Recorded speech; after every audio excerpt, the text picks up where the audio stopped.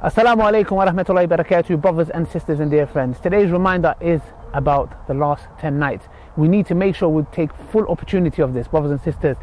It's equivalent to 83 years of worship, 1,000 months. What can we do in this month? A lot. If we aim, our aim should be the last 10 nights. Every single night, let's try our best to read more Quran.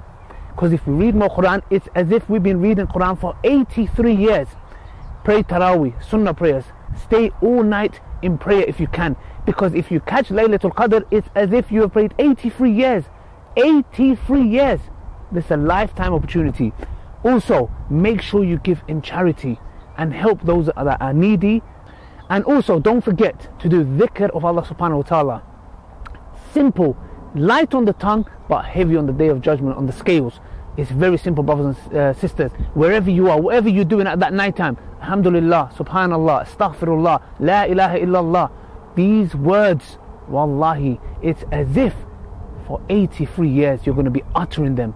Imagine, wallahi, our Lord is merciful. He wants us to go paradise and He's given us all these opportunities.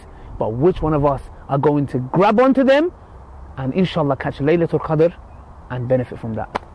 Don't miss it. Hope you guys enjoyed that video. Don't forget to share, subscribe and like, and join the Dawah movement.